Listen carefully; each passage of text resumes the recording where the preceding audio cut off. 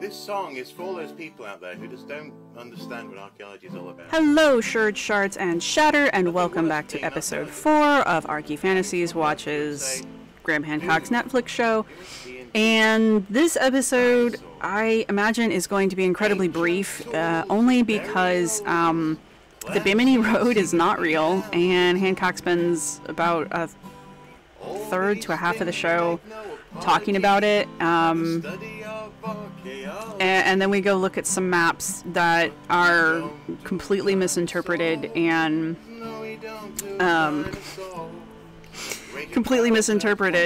questionable in origin nonetheless. Yeah, that's the episode. So much like last time, if you wanted to check out right now, I don't blame you. Go ahead and put put a compass emoji down in the comments if you were like, nope, out. And if you're sticking around for the rest of it, I will see you at the end of the video. Episode 4, Hunt for Atlantis. I don't know what it's called. I'm no more a pseudo-scientist than a dolphin is a pseudo-fish. I'm an investigative reporter. My job is to investigate the official story. I like how he tries to hide behind his work as a journalist as if he's doing journalism. Because another part of being a journalist is, well, citing your sources and providing evidence, and also accepting evidence when it's been given to you. So, I don't know. Like, clearly we have different definitions of what journalism is, which I guess should surprise absolutely no one. Bimini Road, which is how the Bimini Road is natural. There is no reputable geologist that will say otherwise. I understand that it looks not natural. There's a lot of things in nature that look man-made that are not. And this is one of those things that Hancock has had this explained to him by authorities in this thing, of this kind of a thing. And he chooses to ignore them because he needs the Bimini Road to be real in order for his theory to work. He also has no evidence to contradict that this is not a natural occurrence. But he's going to insist that it's man-made. Which is why I've come here with some state-of-the-art technology and a team of experts to reopen this cold case. My dive buddy is Dr. Michael Haley. Oh, yay. I will not be giving this guy the benefit of the doubt. This isn't the first time he's dived the Bimini Road, and this isn't the first time.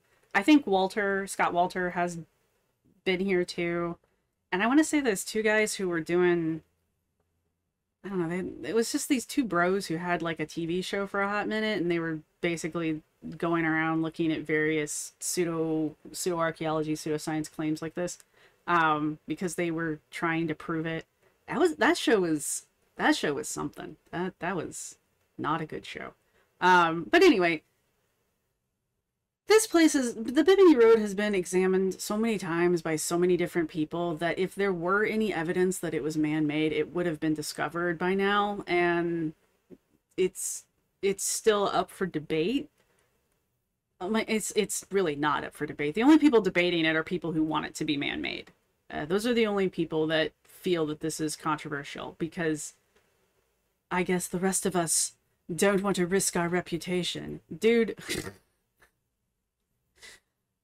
Watching your show risks my reputation. Like, literally. But you know what? I'm going to do it anyway. So, I mean, I'm not trying to preserve my reputation by saying the Bimini Road is not man-made. It's not man-made. There's no evidence. I know I keep harping on that for a reason. Anyway, let's go watch him dive around some cool rocks and some really blue water.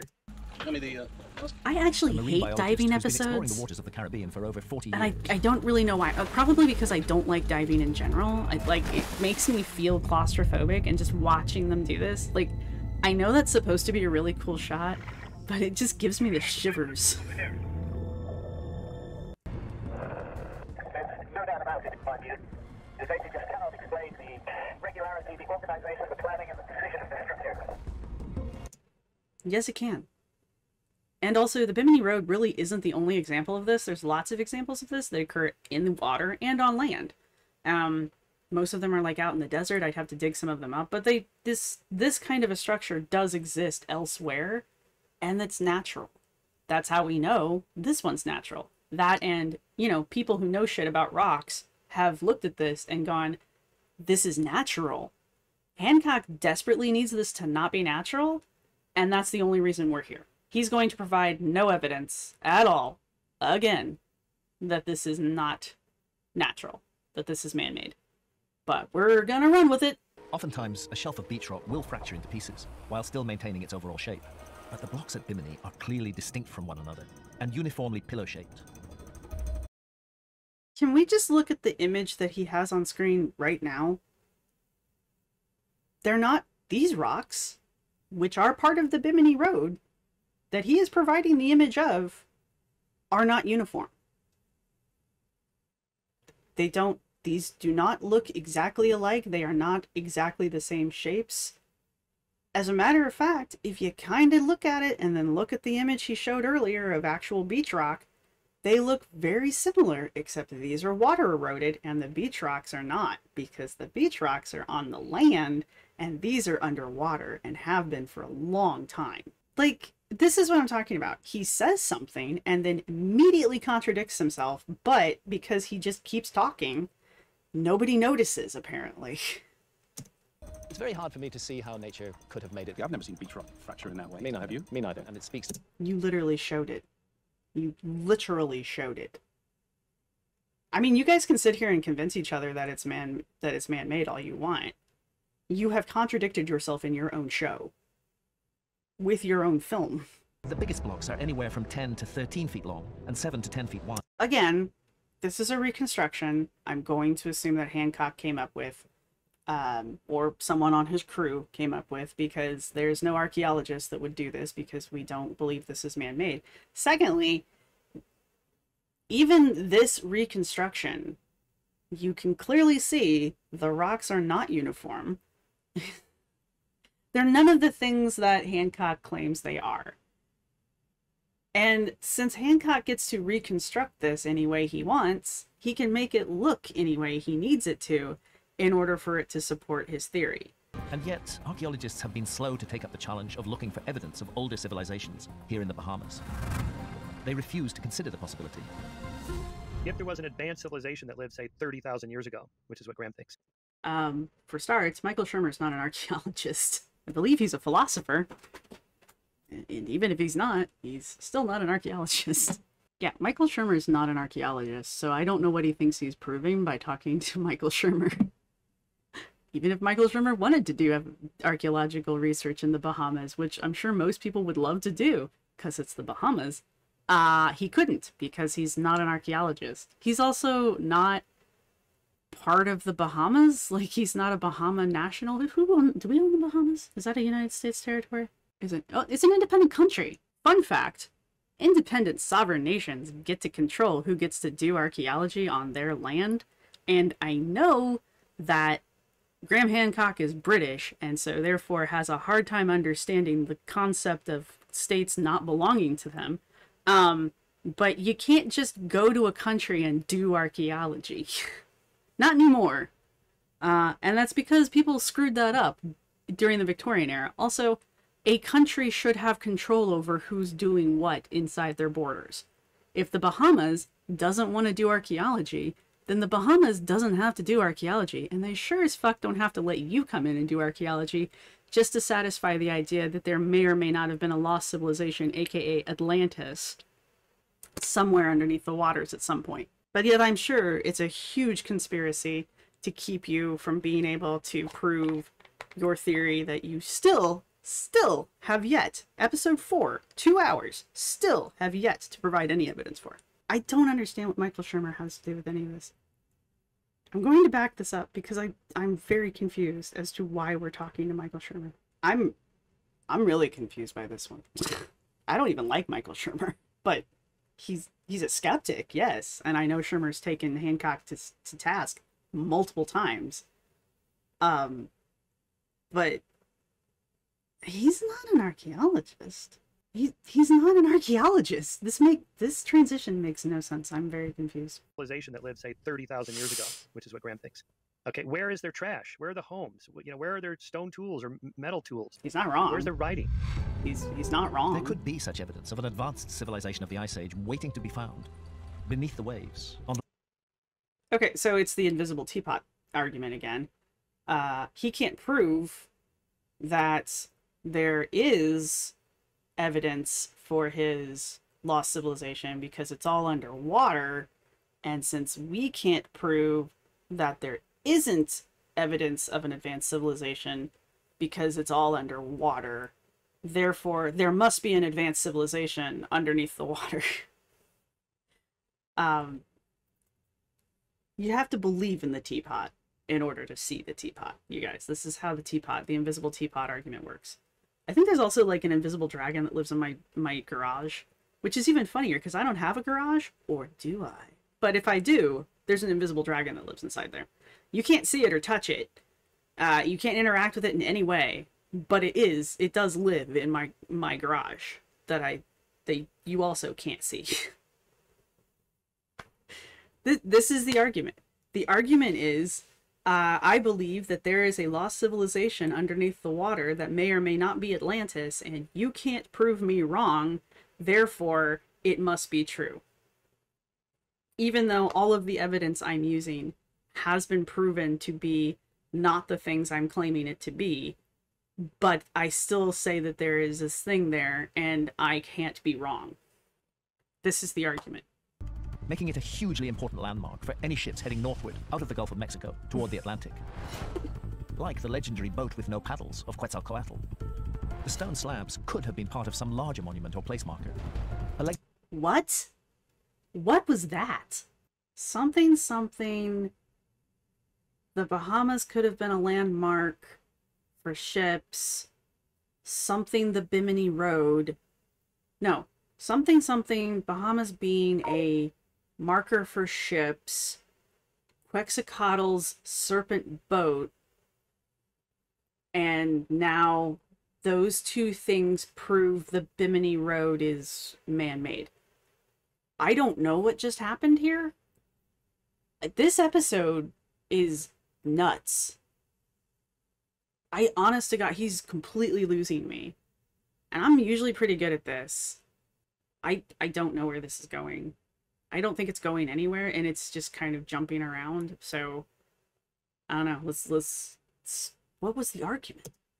Before any modern explorer had ever laid eyes on it. Okay, I'm losing the story here. Let's pretend like the Piri Reis map is authentic, and let's pretend like people really were drawing the coastline of Antarctica. So, where are you going with this? Actually, maybe I think I know where you're going with this. You're going to claim that they're copying maps that were from the Ice Age, so you're going to claim that there's Ice Age aged maps that somehow survived into the 1300s for other people to somehow make copies of. I think I'm predicting that's where this is going to go. I don't know why it matters, because you're trying to compare it to the modern coastline of Antarctica, not the ice aged coastline, because I don't know if Antarctica was a continent at that time. I think it might have been part of something else. So again, I'm very confused as to where this whole thing is going. This is a really weird episode, you guys. Maybe I'm tired. But if that is Antarctica on the Piri Reis map, why is it so oddly oriented and connected to South America? I don't know. Have a look at Antarctica's coastline, not as it is today, but as geologists think it was, when sea levels were lower and the southern ice cap extended north during the last ice age.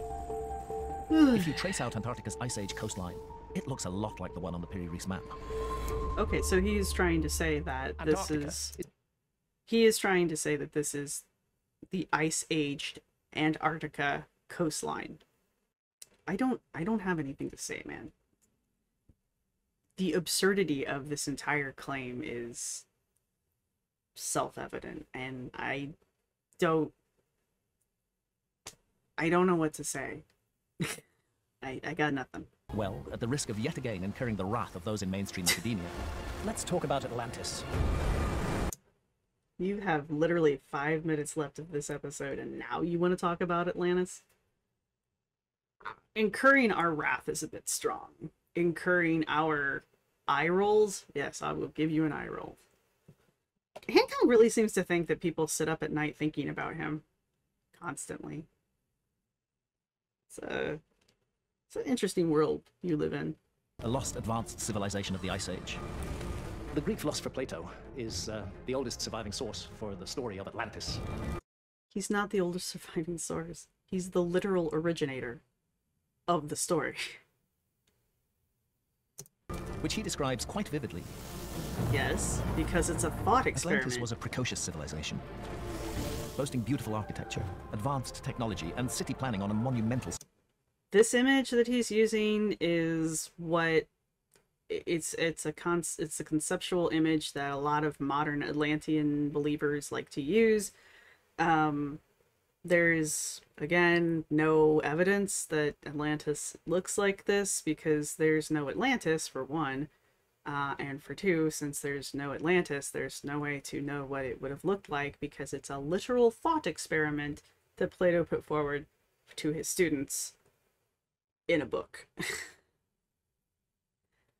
Okay? Alright. Let's do this. Let's do this. Scale. It also commanded a vast fleet capable of navigating the world, I like how he's talking. projecting its Never power mind. near and far across oceans. He's literally talking as if this was until real. the city was struck by a series of massive earthquakes and floods. A truly cataclysmic event. You're completely leaving out the war between the Atlanteans and... God, who was it? Gosh darn it. The Atlanteans are the bad guys, y'all. They were destroyed by the gods. Well, yeah, in the story, they're destroyed by the gods because that was the only thing powerful enough to destroy them. God, it was the Atlanteans? And I should look this up is what I should do. I don't give a shit enough. I don't care enough. I literally do not care enough to look this up. First off, he's telling the story as if it's fact. As if it's just accepted fact. It's not. I love that he's using this image that is incredibly modern to represent his oldest known source. And then he doesn't even tell the story right. Like, he's not even telling the right story. He's doing like everyone else does and just, going over the fact that the Atlanteans were trying to take over the world. They were starting wars with everyone and winning. And the reason that they were finally stopped was because the last culture they had a fight with, the last civilization they fought with, sacrificed themselves to destroy them. It's a thought experiment. It's a story. And if you're gonna try to pretend like it's real, you need to at least get it right. The Atlanteans were the baddies. I think that's the only thing Marvel's gonna get right in this next Wakanda movie. And sank beneath the waves. Plato tells us that the story of Atlantis reached him through his ancestor Solon. That Solon... Atlantis... No, he didn't. His student said these things. Again, get the story right if you're going to try to use it as evidence. visited Egypt, and we know the date of that visit. It was 600 BC. We do. And during that visit, he visited a temple, and the priests spoke of a lost advanced civilization, which they called Atlantis, which was destroyed in a flood 9,000 years before the time of Solon's visit. Just tell the story correctly. It's not going to So we hurt have you. a date for the destruction of Atlantis. 9,600 BC. That's exactly the same time as an episode of global cataclysm and catastrophic sea level rise that occurred at the end of the Ice Age. Again, these things are not real. Coincidence? Maybe. But for the tale of Atlantis to accord so precisely with the latest scientific evidence on the end of the Ice Age should give even the harshest of skeptics pause for thought. Isn't it much?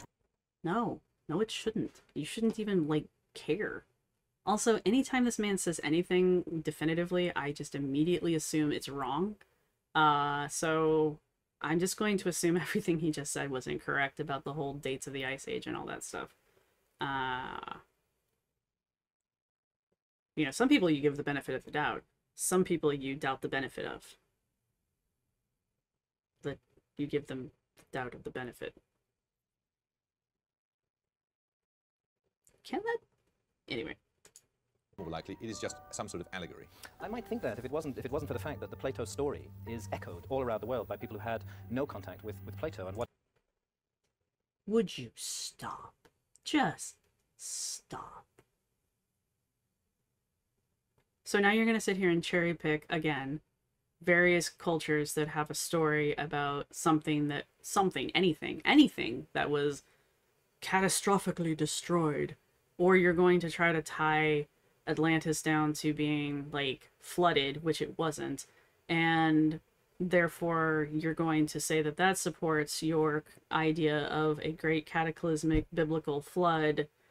And I mean, I already know what you're going to say, man. Notes for this episode. I got lost somewhere around the Bimini Road. And I'm going to have to mute you, my friend.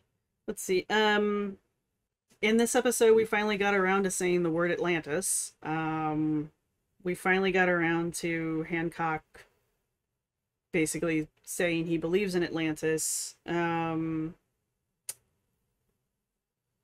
We got to see him sit on a boat with his friend and bitch about how there's not enough archaeological evidence to support his belief that the Bimini Road is man-made. Probably because there's no archaeological evidence that the Bimini Road is man-made. We are very clearly aware that Hancock doesn't understand that an independent country does not have to have archaeology done inside of its borders if it doesn't want it done there. And somehow that's the fault of archaeologists. Where else did we go?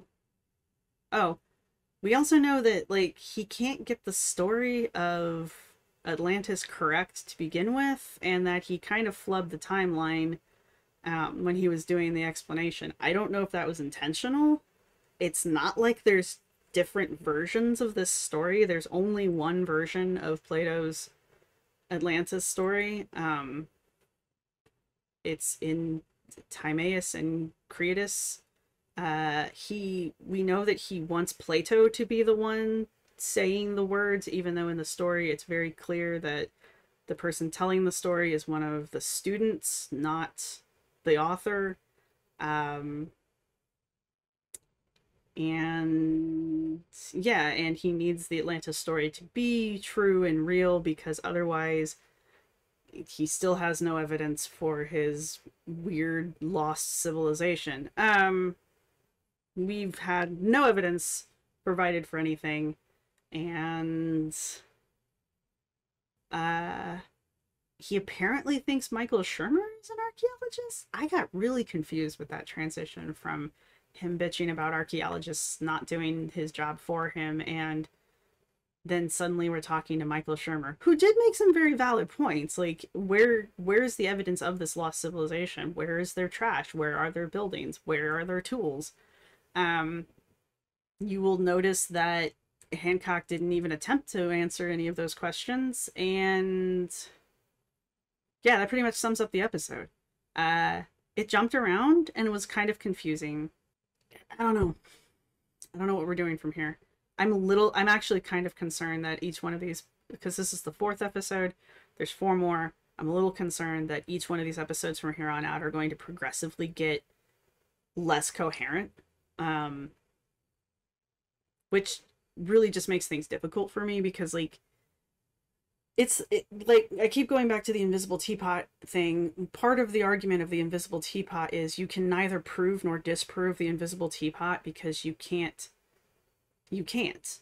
prove or disprove it. You can't see it, you can't touch it, you can't interact with it, therefore you can't prove that it is there, but also you can't prove that it's not there, if that makes sense. It's a thought experiment. It's also a way of making fun of other things that we're not going to get into. But, you know, it's... I don't know, man. I'm a little concerned about what the episodes are going to look like from here on out. Okay, everybody, I hope you enjoyed that. If you did, be sure to give it a like. Subscribing isn't as important anymore. Yeah, if you've made it this far, put a driving or put a road, like anything related to a road emoji in there, only because the Bimini Road is still not real. I don't care how many fancy graphics you put in your television show and how many times you go dive there in every single documentary that you make. I mean, how many times has he been to the Bimini Road? Anyway, I'm rambling. I hope you guys liked it. If you did, feel free to comment. And yeah, I will see you in episode 5, where we will once again not confirm anything about a lost civilization. Dinosaurs. See? Are you happy? Do you get it now? Do you get it? Honestly.